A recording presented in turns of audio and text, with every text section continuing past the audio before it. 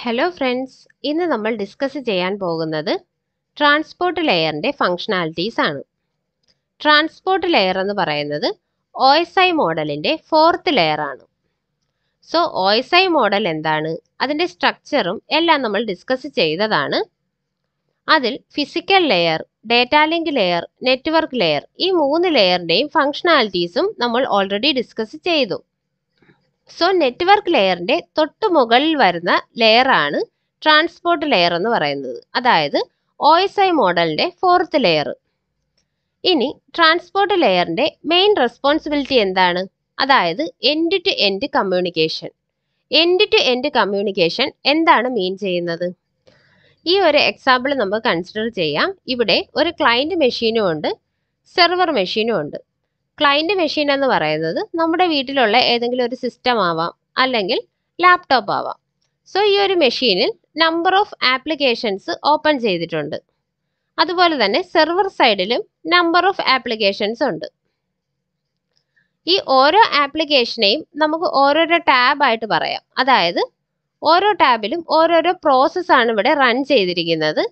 So നമ്മുടെ മെഷീനിലുള്ള ഈ P1 എന്ന് പറയുന്ന ഈ ഒരു പ്രോസസ്സിന് സെർവർ സൈഡിലുള്ള ഈ S1ഉമായിട്ടാണ് കമ്മ്യൂണിക്കേറ്റ് ചെയ്യേണ്ടത്. അതായത് പ്രോസസ് ടു പ്രോസസ് കമ്മ്യൂണിക്കേഷൻ അല്ലെങ്കിൽ എൻഡ് ടു എൻഡ് കമ്മ്യൂണിക്കേഷൻ ആണ് ട്രാൻസ്പോർട്ട് ലെയറിൻ്റെ റെസ്പോൺസിബിലിറ്റി ആയിട്ട് പറയുന്നത്. ഇതിനെ തന്നെ നമുക്ക് പോർട്ട് ടു പോർട്ട് കമ്മ്യൂണിക്കേഷൻ എന്നും പറയാം. അതായത് ഓരോ പ്രോസസ്സിനും ഓരോരോ പോർട്ട് നമ്പർ ഉണ്ടായിരിക്കും. അതായത് ഈ ഒരു P1 എന്ന് പറയുന്ന പ്രോസസ്സ് എടുക്കുകയാണെങ്കിൽ ഇതിൻ്റെ കറസ്പോണ്ടിങ് പോർട്ട് നമ്പർ എന്ന് പറയുന്നത് A ആയിട്ട് അസ്യൂം ചെയ്യുക. ഈ S1ൻ്റെ കറസ്പോണ്ടിങ് പോർട്ട് നമ്പർ എന്ന് പറയുന്നത് B ആയിട്ട് നമുക്ക് കൺസിഡർ ചെയ്യാം. So port two port communication എന്നും പറയാം, എൻഡ് ടു എൻഡ് കമ്മ്യൂണിക്കേഷൻ എന്ന് പറയാം, അല്ലെങ്കിൽ പ്രോസസ് ടു പ്രോസസ് കമ്മ്യൂണിക്കേഷൻ എന്നും പറയാം. പോർട്ട് നമ്പർ എന്ന് പറയുന്നത് 16 ബിറ്റ് നമ്പർ ആണ്. അതായത് 216 ഇത്രയും നമ്പർ ഓഫ് പോർട്ട് അവൈലബിൾ ആണ്. അതായത് 65536 പോർട്ട് നമ്പേഴ്സ് അവൈലബിൾ ആണ്. അതിൻ്റെ റേഞ്ച് വന്നിട്ട് 0 to 65535. ഇതാണ് പോർട്ട് നമ്പേഴ്സിൻ്റെ റേഞ്ച് എന്ന് പറയുന്നത്. ഈ റേഞ്ചിൽ തന്നെ 0 to 1023 ഇത്രയും number of പോർട്സിനെ well known ports എന്നാണ് പറയുന്നത്. അതായത് ഈ റേഞ്ചിൽ വരുന്ന പോർട്സ് എല്ലാം ഓരോ സ്പെസിഫിക് ആപ്ലിക്കേഷന് മാത്രമേ യൂസ് ചെയ്യുന്നുള്ളൂ. ഫോർ എക്സാമ്പിൾ 25 എന്ന് പറയുന്ന പോർട്ട് നമ്പർ SMTP എന്ന് പറയുന്ന പ്രോട്ടോകോളിനാണ് യൂസ് ചെയ്യുന്നത്. അതുപോലെ തന്നെ 80 എന്ന് പറയുന്ന പോർട്ട് നമ്പർ HTTPക്ക് വേണ്ടിയിട്ടാണ് യൂസ് ചെയ്യുന്നത്. 53 എന്ന് പറയുന്നത് DNSന് വേണ്ടിയിട്ടാണ് യൂസ് ചെയ്യുന്നത്. സോ 0 തൊട്ട് 1023 ഇത്രയും റേഞ്ചിൽ വരുന്ന പോർട്സ് എല്ലാം വെൽ നോൺ പോർട്സ് എന്നാണ് പറയുന്നത്. അത് ഓരോ സ്പെസിഫിക് ആപ്ലിക്കേഷന് വേണ്ടിയിട്ട് മാത്രമേ യൂസ് ചെയ്തിട്ടുള്ളൂ.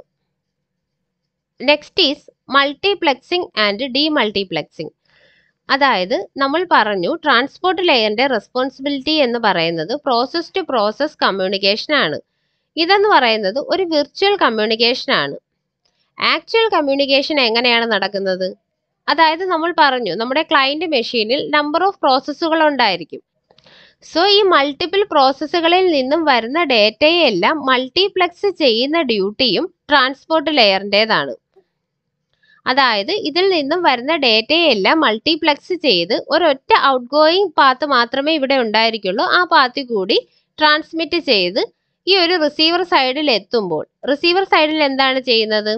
ഈ വരുന്ന ഡേറ്റയെ എല്ലാം ഡീമൾട്ടിപ്ലെക്സ് ചെയ്ത് അതിൻ്റെ കറസ്പോണ്ടിങ് പ്രോസസ്സുകളിലേക്ക് എത്തിക്കുന്നു. അതായത് മൾട്ടിപ്ലെക്സിംഗ് ആൻഡ് ഡീമൾട്ടിപ്ലെക്സിംഗ് എന്ന് പറയുന്നത് ട്രാൻസ്പോർട്ട് ലെയറിൻ്റെ റെസ്പോൺസിബിലിറ്റി ആണ്. Next is the main protocols of transport layer. Transport ലെയറിൻ്റെ main protocols എന്ന് പറയുന്നത് TCP ആൻഡ് UDP. TCP എന്ന് പറയുന്നത് ട്രാൻസ്മിഷൻ കൺട്രോൾ പ്രോട്ടോകോൾ, UDP എന്ന് പറയുന്നത് user datagram protocol. So TCP എന്താണ്, UDP എന്താണ് എന്നുള്ള കാര്യങ്ങളൊക്കെ നമ്മൾ നെക്സ്റ്റ് വീഡിയോസിലൊക്കെ ഡിസ്കസ് ചെയ്യും.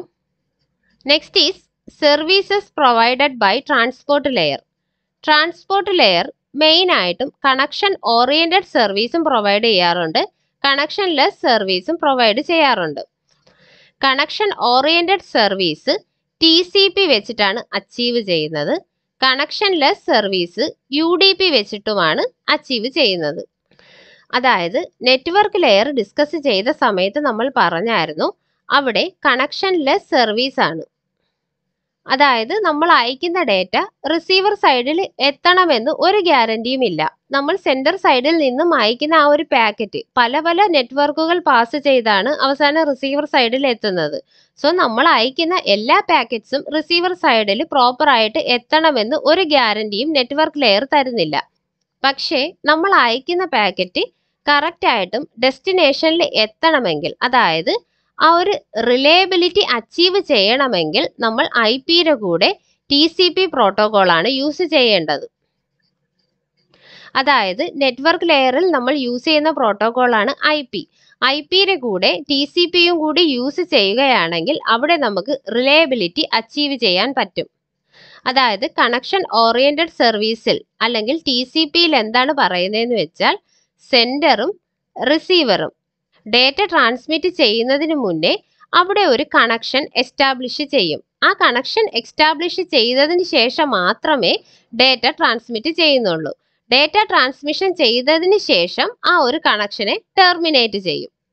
അതുകൊണ്ട് തന്നെ നമ്മൾ സെൻഡർ സൈഡിൽ നിന്നും അയക്കുന്ന ഡേറ്റ യൂണിറ്റ് ഈ ഒരു റിസീവറിൽ പ്രോപ്പറായിട്ട് എത്തിക്കാൻ കഴിയും. ബിക്കോസ് ആ ഒരു ഡേറ്റ ട്രാൻസ്മിഷൻ നടക്കുന്നതിന് മുന്നേ അവിടെ ഒരു കണക്ഷൻ എസ്റ്റാബ്ലിഷ് ചെയ്യും. ആ ഒരു കണക്ഷൻ എസ്റ്റാബ്ലിഷ് ചെയ്തതിന് ശേഷം മാത്രമാണ് അവിടെ ഡേറ്റ ട്രാൻസ്മിഷൻ നടക്കുന്നത്. അതുപോലെ തന്നെ TCP യൂസ് ചെയ്യുന്നത് കൊണ്ട് തന്നെ ഇൻഓർഡർ ഡെലിവറിയാണ് ഇവിടെ നടക്കുന്നത്. അതെന്താ മീൻ ചെയ്യുന്നതെന്ന് വെച്ചാൽ നമുക്കിപ്പോൾ അയക്കാനുള്ളത് 1, 2, 3, 4 ഇത്രയും ഡേറ്റ യൂണിറ്റ് ആണ് നമുക്ക് സെൻഡർ സൈഡിൽ നിന്നും അയക്കാനുള്ളത്. സോ ഓരോ ഡേറ്റ യൂണിറ്റും റിസീവർ സൈഡിലും 1, 2, 3, 4 ഇതേ ഓർഡറിൽ തന്നെയായിരിക്കും റിസീവ് ആകുന്നത്. സോ നമുക്ക് എങ്ങനെ കൺക്ലൂഡ് ചെയ്യാം? ട്രാൻസ്പോർട്ട് ലെയർ മെയിൻ ആയിട്ടും 2 സർവീസസ് ആണ് പ്രൊവൈഡ് ചെയ്യുന്നത്. One is connection oriented service, another is connectionless service.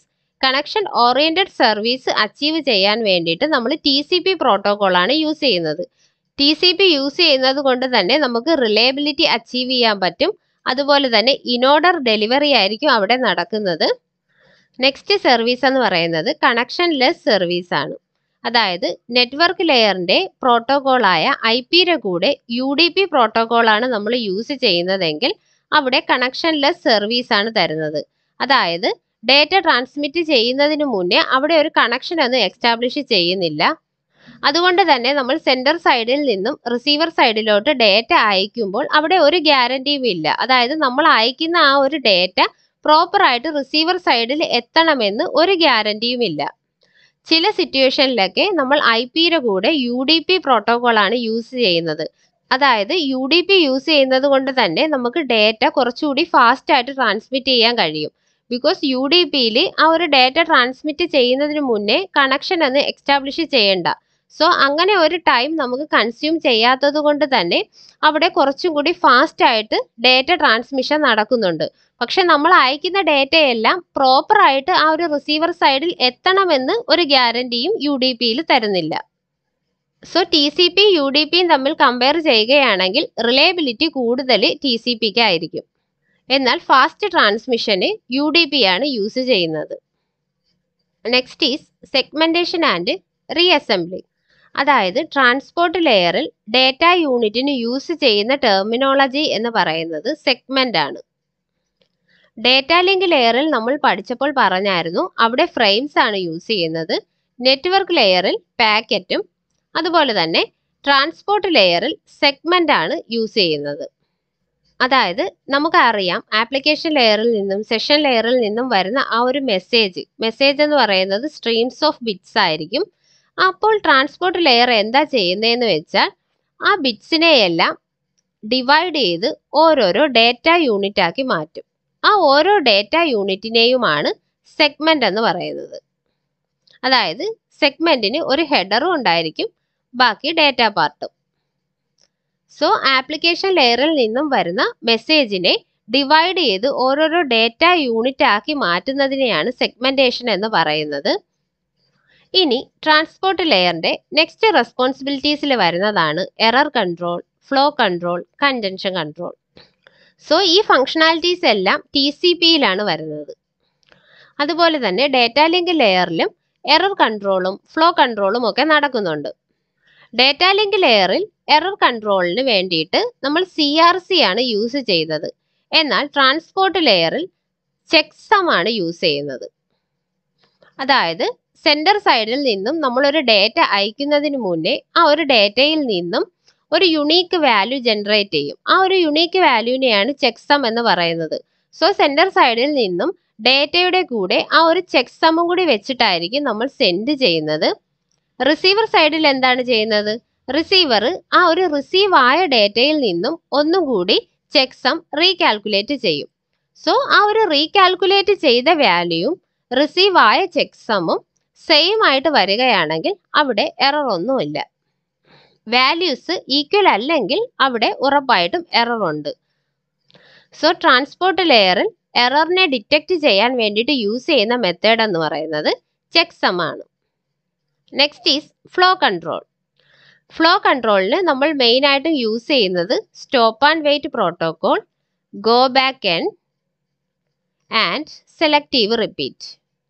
അതായത് സെൻഡറും റിസീവറും തമ്മിലുള്ള ആ ഒരു ഡേറ്റ ഫ്ലോയെ കൺട്രോൾ ചെയ്യാൻ വേണ്ടിയിട്ടാണ് ഫ്ലോ കൺട്രോൾ മെത്തേഡൊക്കെ യൂസ് ചെയ്യുന്നത്. TCPയിൽ ഫ്ലോ കൺട്രോൾ എങ്ങനെയാണ് ചെയ്യുന്നതെന്ന് വെച്ചാൽ നമ്മൾ പറഞ്ഞായിരുന്നു, TCPയിൽ ഡേറ്റ ട്രാൻസ്മിറ്റ് ചെയ്യുന്നതിന് മുന്നേ അവിടെ സെൻഡറും റിസീവറും തമ്മിൽ ഒരു കണക്ഷൻ എക്സ്റ്റാബ്ലിഷ് ചെയ്യും. കണക്ഷൻ എക്സ്റ്റാബ്ലിഷ് ചെയ്തതിന് ശേഷം മാത്രമാണ് ഡേറ്റ ട്രാൻസ്മിറ്റ് ചെയ്യുന്നത്. സോ സെൻഡറും റിസീവറും കണക്ഷൻ എക്സ്റ്റാബ്ലിഷ് ചെയ്യുന്ന ആ സമയത്ത് തന്നെ അവരുടെ രണ്ടുപേരുടെയും വിൻഡോ അഡ്വർടൈസ് ചെയ്യും. അതായത് അവർ രണ്ടുപേരും അവരുടെ വിൻഡോ കപ്പാസിറ്റി അല്ലെങ്കിൽ ആ ഒരു വിൻഡോയിൽ എത്ര ഡേറ്റ യൂണിറ്റിനെ ഹോൾഡ് ചെയ്യാൻ പറ്റും അതെല്ലാം പരസ്പരം അഡ്വർടൈസ് ചെയ്യും. അതിനുശേഷം മാത്രമാണ് ഡേറ്റ ട്രാൻസ്മിഷൻ നടക്കുന്നത്. അതുപോലെ തന്നെ ഇവിടെ ശ്രദ്ധിക്കേണ്ട ഒരു കാര്യം എന്താണെന്ന് വെച്ചാൽ TCPയിൽ ഫുൾ ഡ്യൂപ്ലെക്സ് മോഡാണ് യൂസ് ചെയ്യുന്നത്. അതായത് സെൻഡറിനും റിസീവറിനും ഒരേ സമയം തന്നെ ഡേറ്റ ട്രാൻസ്മിറ്റ് ചെയ്യാൻ പറ്റും.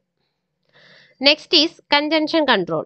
കൺജൻഷൻ കൺട്രോൾ എന്താന്ന് വെച്ചാൽ ആ ഒരു ട്രാഫിക് റെഡ്യൂസ് ചെയ്യാൻ. അതായത് സെൻഡറും റിസീവറും യൂസ് ചെയ്യുന്ന ആ ഒരു നെറ്റ്വർക്കിൽ എന്തെങ്കിലും ഓവർലോഡ് ഉണ്ടോ, എന്തെങ്കിലും ഇഷ്യൂസ് ഉണ്ടോ എന്നൊക്കെ ഡിറ്റക്ട് ചെയ്യാൻ വേണ്ടിയിട്ടാണ് കൺജൻഷൻ കൺട്രോൾ മെത്തേഡ്സ് ഒക്കെ യൂസ് ചെയ്യുന്നത്. സോ ഇതെല്ലാമാണ് ട്രാൻസ്പോർട്ട് ലെയറിന്റെ റെസ്പോൺസിബിലിറ്റീസ് ആയിട്ട് പറയുന്നത്. ഈ വീഡിയോ ഇഷ്ടപ്പെട്ടെങ്കിൽ എല്ലാവരും ലൈക്ക് ചെയ്യുക, ഷെയർ ചെയ്യുക, ചാനൽ സബ്സ്ക്രൈബ് ചെയ്യുക. താങ്ക്